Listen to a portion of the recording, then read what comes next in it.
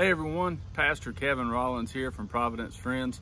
Sorry I'm getting to you a little later than normal, but God had a little change of plans on me this morning, and He wanted me to bring you a different message than what I had previously planned on doing.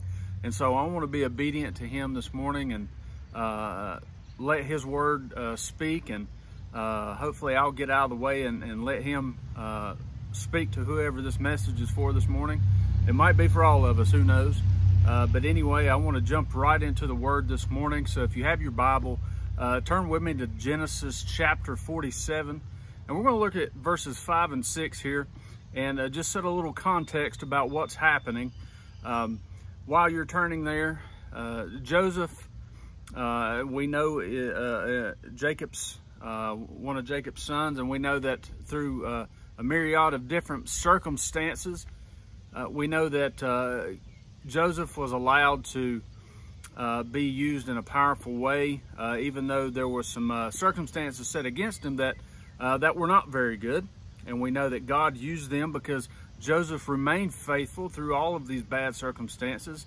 And at the time this happens here in Genesis 47, Joseph is second only under Pharaoh himself. And he has he's got control of the land here. Pharaoh looks at him and allows him to be able to do different things. And so Jacob and his family have come down. Joseph has revealed himself to them. And so they come before Pharaoh and ask to dwell in the land. And they were, at the time, they were dwelling in the land of Goshen. And so Joseph speaks with Pharaoh as well as Jacob and a few others. And that's where we pick up here in Genesis chapter 47, verses 5 and 6. And it says, "Then Pharaoh said to Joseph, 'Your father and your brothers have come to you. The land of Egypt is before you. Settle your father and your brothers in the best of the land. Let them settle in the land of Goshen. And if you know any able men among them, put them in charge of my livestock.'" So a famine had led his family down there. Joseph revealed himself to them. And after all of the different circumstances that caused all of this to happen, God had used it for good and put Joseph where he needed him to be. And so God had already put something in place where Jacob and his family could be provided for. And at this point, we know that God was in the center of their story. The people there were doing quite well. We know that as we continue to read on, we know that they settled there in the land. And Goshen, you know, typically when we think of Egypt, we think of where the pyramids are. It's desert, things like that. But here the word tells us that this was the best land in Egypt. The land of Goshen is probably some of the most fertile land anywhere in that area, and maybe even in some parts of the entire world. So Pharaoh gave to Joseph's family this very fertile land. And so at this point, God was in the center of their story, because we know through reading the word that Joseph was faithful. We know that Jacob was faithful, and yeah, some of his sons were faithful as well, but we do know that Jacob and Joseph were faithful to the Lord. And so God was blessing them. God was the center of their story, and God blessed them. We know that God continued to bless them because they began to multiply, and not only did they multiply there in Goshen in this land, but they also began to multiply throughout the entire land of Egypt. And so God was prospering the Israelites all throughout the land of Egypt. Now we get to a point where Joseph dies, and that generation who knew Joseph, that generation that was with Joseph, we know that they all passed away. And this is where some things changed, because there was a transition that took place.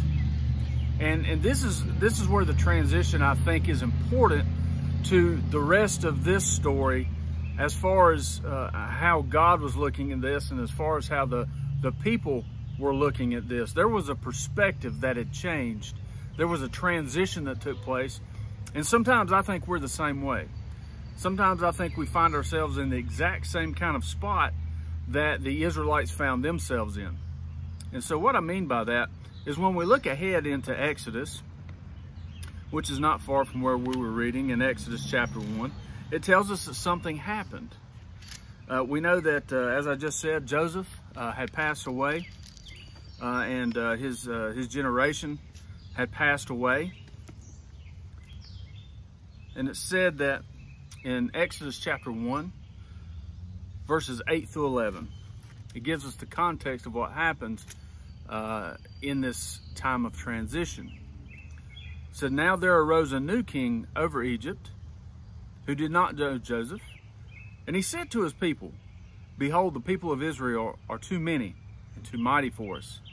Come, let us deal shrewdly with them, lest they multiply, and if war breaks out, they join our enemies and fight against us and escape from the land.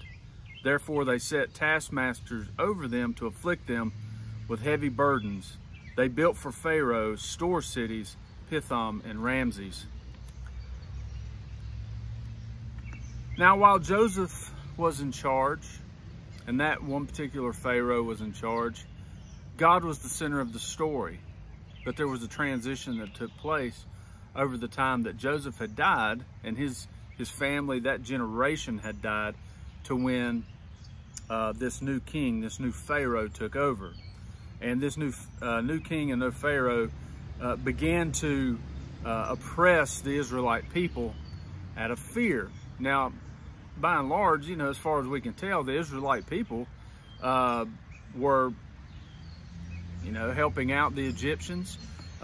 Archaeologically, we know that the Israelite people actually kind of worked hand in hand with the Egyptians there for a while. That was during this transition period. But something happened. There began to be this transition from being able to get along with each other, being able to work together, to all of a sudden now the Israelites were being oppressed. And so I think when we get to this point, I think there's a valuable lesson that we can learn from this, and we have to look a little bit further. So if you would, turn with me to just flip over to Exodus chapter 2, because this gives us some details. We know the events that took place. We know that after Pharaoh had charged his taskmasters to go in and really oppress the people of Israel, we know that while this is going on, we read about Moses being born. We read about the midwives not listening to Pharaoh and not killing the male children. But we do know that there was there was a very murderous intent on the part of the Israelite people. Pharaoh issued an order throughout all of his people that any son that was born was to be thrown into the Nile. And so God blessed those who wouldn't listen to that decree. But it got to a point where the people were crying out. There was a transition was taking place, and God's blessings were fading. They weren't, the people of Israel were not being blessed by God like they were before under Joseph. Now remember, again, I want to reiterate this, is that God was the center of their story. And when we look at Joseph and Jacob and his family, God was the center of the story. Especially with Joseph. Joseph got where he's at because he trusted in God. He had faith in God. So God was the center of the story. God was the center of Joseph's life. I think as people, as Christians, that's important to remember. So as we look at this, as this transition is taking place amongst the Israelite and the Egyptian people, blessings start fading. There's more oppression and less blessing. And so let's look and see what perhaps may have happened here. In Exodus chapter 2, after all the oppression begins and it gets worse and worse, and the bondage is getting really hard and burdensome on the Israelite people, in Exodus chapter 2 says this, starting with verse 23. It says, "During those many days the king of Egypt died, and the people of Israel groaned because of their slavery, and they cried out for help. Their cry for rescue from slavery came up to God. And God heard their groaning and remembered his covenant with Abraham, with Isaac, and with Jacob." Now, notice something interesting here. When he says, when it's recorded, it says that they cried out. It doesn't say that they cried out to God. It just says that they cried out. So there's a question there, exactly who are they crying out to? They were severely oppressed, severely burdened. What was happening? What was going on during this transition period that where they cried out? Why does it not say specifically, why did they not cry out to God? Is it perhaps that God was no longer the center of their story? Had something else got in the way of their story? Had something blocked their blessings? And I believe that's what it was. Because the Word of God tells us that that's what it was. And so I want you to think about this as they're going through this process, through this transition period, through this period of being blessed to oppressed and crying out for help. The fact that they didn't specifically cry out to God, perhaps they were crying out somewhere else. You know, we tend to do that sometimes. We tend to cry out in places that where God is not in that cry. We tend to look to other places. When things get bad, you know, we look elsewhere. But is that what God wants? Does God want us to look elsewhere, or does God want us to look to Him? Well, I think the easy answer there is that obviously God wants us to look to Him. So when we read on, and I want you to turn with me to Joshua chapter 24. Now there's some time that takes place. And so give me a few minutes just to explain some context here. Now, we're written in to Moses being born. We're written into Moses fleeing into Midian. We know that Moses becomes a shepherd for an extended period of time. And during that time, God calls Moses because he hears the cry of his people, even though they may not have specifically cried out to him for help. He heard their cry. I think that's an important lesson. Even if we're not crying out to God specifically, He hears our pleas, He hears our cries. But He heard their cries, and God raised up a deliverer for them in Moses. And Moses and Aaron went before Pharaoh. And we know that God brought down the plagues, and we know that eventually Pharaoh did let the people of God go. Moses led them out of the land of Egypt, across the Red Sea when God parted it miraculously. They went through the wilderness. God led them from in the front and behind and protected them through there, kept them safe, gave them food, gave them water in these harsh conditions. So God protected them while they were there, going through the wilderness. And as they were going, we read throughout the rest of Exodus. We read throughout Leviticus, we read throughout Numbers, and we read throughout Deuteronomy that they grumbled. The people of God grumbled a lot. And I think Joshua gives us the reason why. There's also clues littered throughout Leviticus. There's also clues littered throughout Deuteronomy. But I think Joshua, he pretty much just throws it out there and he said, look, here's what's what. And so as the people of Israel, before we get to Joshua, now remember, Joshua was a part of that oppression there in Egypt. He came out of this with Moses. And so he went through this oppression with Moses. He saw the miracles of God take place during all this time. He went through the wilderness. Remember, Joshua was one of the two people, he and Caleb, who went and spied out the land and said, hey, we can go in there and take it. God has already got this planned out. God's already for us. We can go in there and take it. And then because of 10 other spies, they led the people to kind of rebuke that and say, no, we're scared. We can't do that. And so God levied a curse on them to wander the wilderness for 40 years until that generation had died out. So Joshua, he was privy to all this. He saw every bit of this taking place.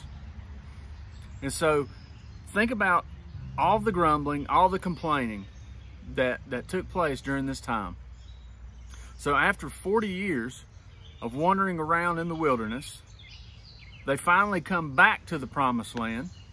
And this time Joshua and the people, they cross over the Jordan River in a different spot than where they had went the first time to cross into the promised land. And so they cross over into the promised land, and they begin to take over the land.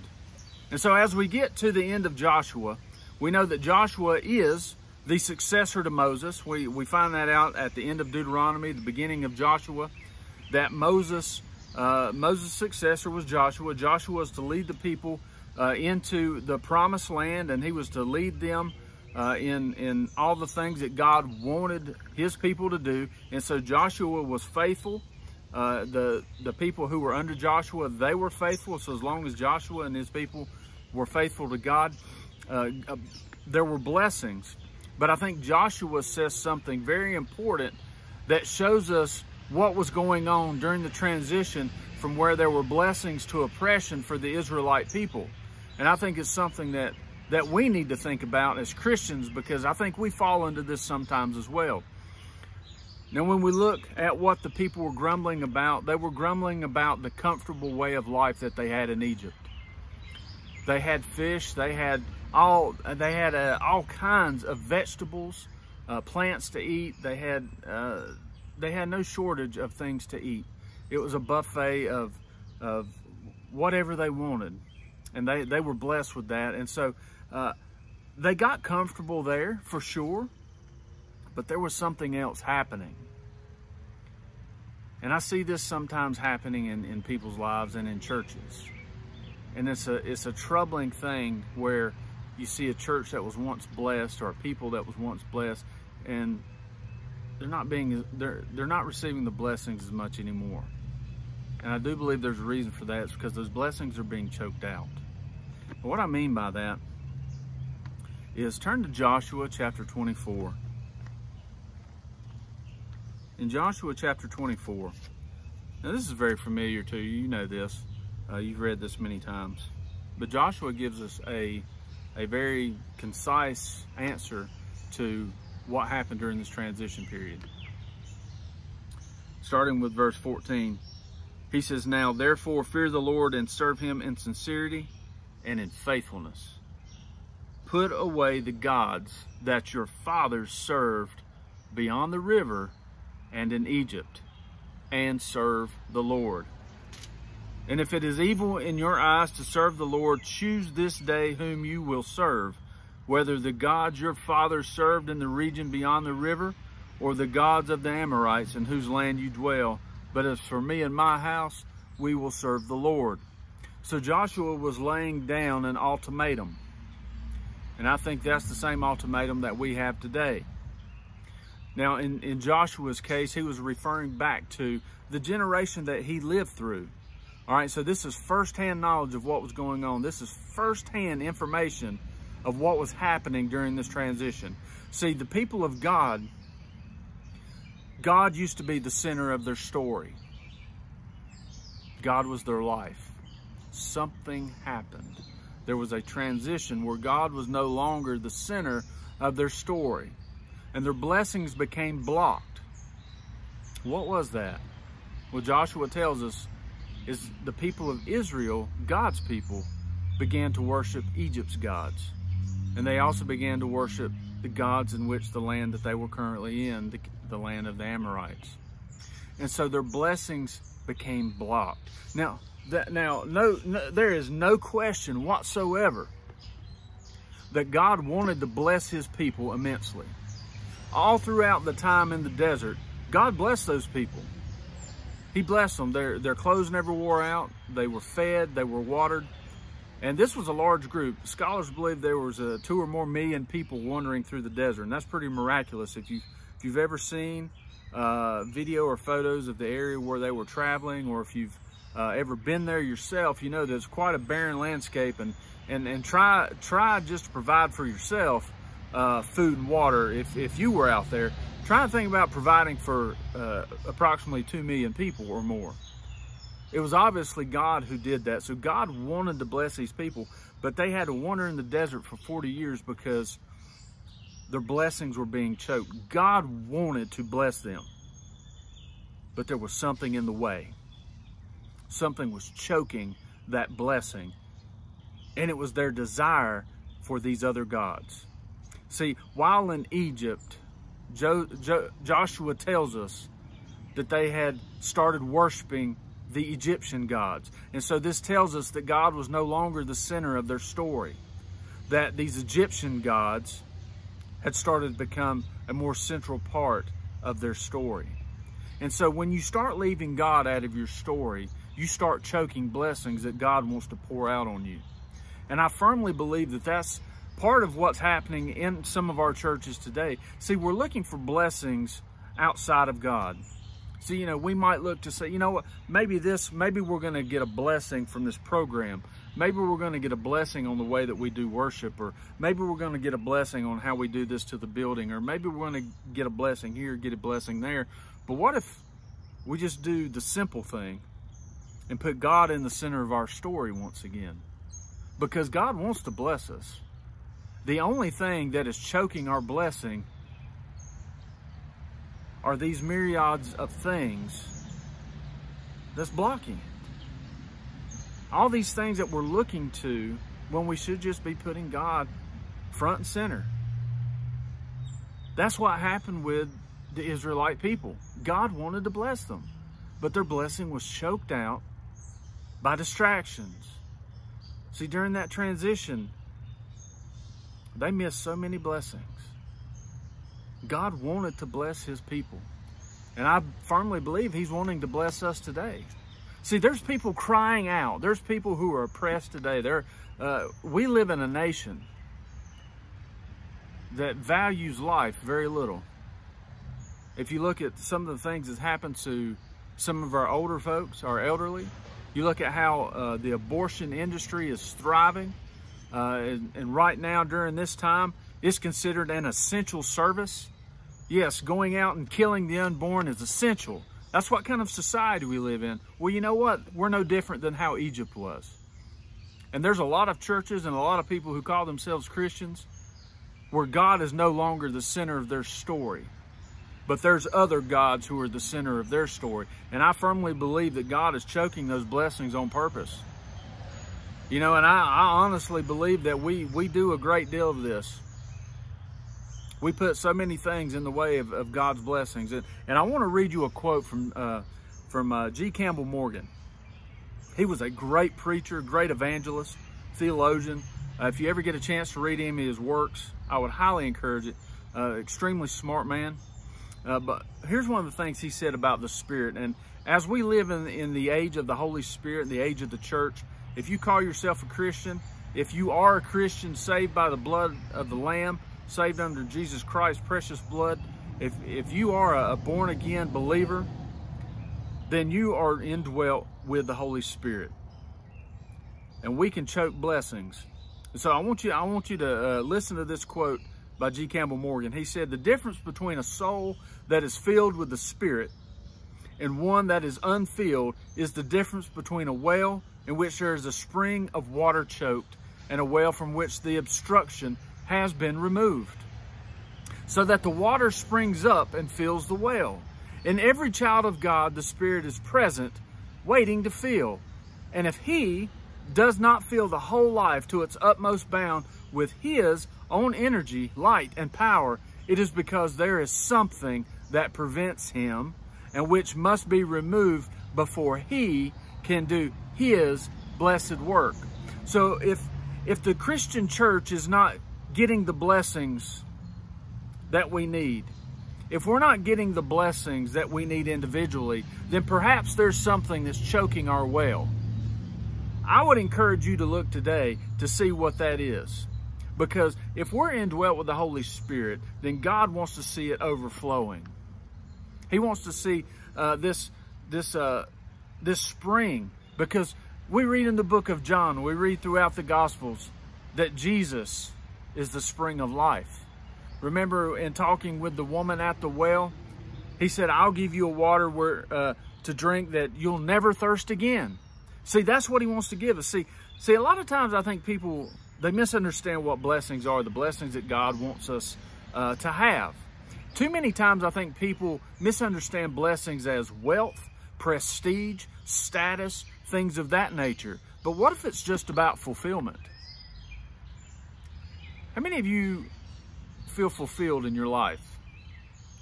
Whether you have little or whether you have much or anywhere in between, how many of you feel fulfilled in your life? Maybe if you don't, maybe it's because God's not the center of your story anymore. Maybe you're more like the Israelites in this transition period as they were under oppression from this other Pharaoh, because they had started serving other gods. Their blessings were being choked because God was no longer the center of their story. So I wonder how many of us do that. Maybe that well is blocked by some sort of political ideology. We know that there's plenty of that to go around today. Maybe that's one thing that's choking your blessing. Maybe it's a toxic relationship. Maybe that's choking a blessing. An unequally yoked relationship can also choke a blessing. There's so many different things. Maybe this whole COVID-19 thing. Maybe you're so fearful of what's going on there. God wants to bless you immensely, but you're so scared, you're so caught up and tied up with that is now the center of your story and not God. So no matter what it is, we have to remove that thing that is choking our blessing, because God wants us to be fulfilled in this life. And when we're fulfilled in this life, we can go out and make a difference to other people, because there's so many people right now who are oppressed. The unborn are being murdered. 60 some million, I think, since 1972, when Roe versus Wade was established. And so effectively, our nation has put to death or murdered 60 million children, the unborn. And now there's legislature all over this land in some states who have passed laws where they can actually kill a child after they are born. Infanticide. We're going down a road right now in society where we're starting to look just like those Israelites who no longer had God at the center of their story and were starting to rely on other gods. I don't want that to be a part of our story in this generation. I hope that we will wake up and that we will understand what is important, and that God has to be the center of our story if we want to be blessed. And again, I want to reiterate this point. Blessings from God don't translate to wealth, prestige, status, or anything like that. It's about fulfilling. It's about being fulfilled in this life, being content with where we are with God's blessings. God will bless us if we allow Him. If we take those things that are blocking that well. Some people, I'm going to tell you right now, some people's well is dry because it's so blocked up. Church, we need to unblock that well and let God's blessings pour out all over our life, because when that happens, not only are we blessed, but the people around us are blessed. And there's a cry out right now for people who are hopeless, who are looking for something, and we might be that agent of change. We might be that to these people. They see us and they see the life that we have, a life of fulfillment. Not of wealth, not of prestige, not of status, not of envy or anything else, but they see that we have a life of fulfillment in Jesus Christ. That might be the very thing that pulls these people out of their life of oppression and bondage. We might just be the catalyst that will help them start to unchoke that well that's so dry in their life. I hope today that if your well is dry, or if you know somebody else's well is dry, that you'll start making Christ the center of your story, and that you encourage whoever that is that you know to make Christ the center of their story. Because when Christ is not the center of our story, our well will run dry. that's the message I have for you today. That's the message that God put on my heart this morning to give to you. I hope and encourage you to make Jesus Christ your everything. Because as G. Campbell Morgan said, if he does not fill the whole life to its utmost bound with his energy, light, and power, it is because there is something which prevents him from doing his work. So let's unblock that thing and let him do his work and bless us with fulfillment in this life. And fulfillment comes through Jesus Christ. And so I encourage you with that today. I hope that there's something in there that you got a blessing with, and I hope that you'll go and encourage somebody else today. We're in a world seems like it's short of encouragement. And if the spring of life, which is Christ, is welled up in you, is overflowing, you can't keep that to yourself. You need to go out and share that. And so I hope that you will do that today. What a beautiful day to be able to do this, be out in God's creation and just hear the birds and the sunshine and this nice weather. Just praise God for that. And I thank you for listening and watching. I hope that you have a wonderfully blessed day. And I hope that you will encourage somebody today. And I hope that this word has encouraged you to put Christ at the center of your life. And hopefully it will help you take and encourage somebody else to for them to put Christ in the center of their life. So that they might find fulfillment and might be able to go out and praise Jesus Christ today. So as I finish up with that, let me pray for us, and I hope that you'll find a blessing in this. So let us pray. Heavenly Father, I thank you today for everyone who's listening. And Heavenly Father, I just pray that you would bless everyone here. Somebody that is here who might be having this problem, Lord, that maybe they don't have the fulfillment in the life that they desire. And perhaps there is something choking their well. And so, Lord, I just ask that you would help them find whatever it is that's in their life that's making their well run dry. Help them to remove that which it is, so that your spirit can fully flow through them, and so that their well will runneth over, Lord, and so that that water of life that springs forth from you, Jesus, Lord, would just pour all over their life and into the lives of others that they know and that they love. And perhaps, Lord, lead us to someone who doesn't know you, and allow them to see your goodness and your grace and your mercy that you've extended to us, and that you're well ready to extend to them. So, Lord, I just ask that you would help us each day to be more like you, and to lead people to you, and just be able to share the good news and show people that you are the spring of life. And Lord, that if we drink from your water, we drink from your well, Lord, we know that we'll never thirst. We'll never be able to quench that thirst, Lord, because Lord, you fill us so much. And Lord, we just thank you for it, and we thank you that you are in our life, and that you love us so much that you came and died for us. So Lord, I just pray for everyone who is listening today, and Lord, that you would put a blessing upon them. And I pray all of these things in Jesus Christ's name. Amen. So I thank you for listening today. I hope you have a wonderfully blessed day. I hope you enjoy this beautiful day and this beautiful weather that we're having. And God bless, and we'll see you again next time.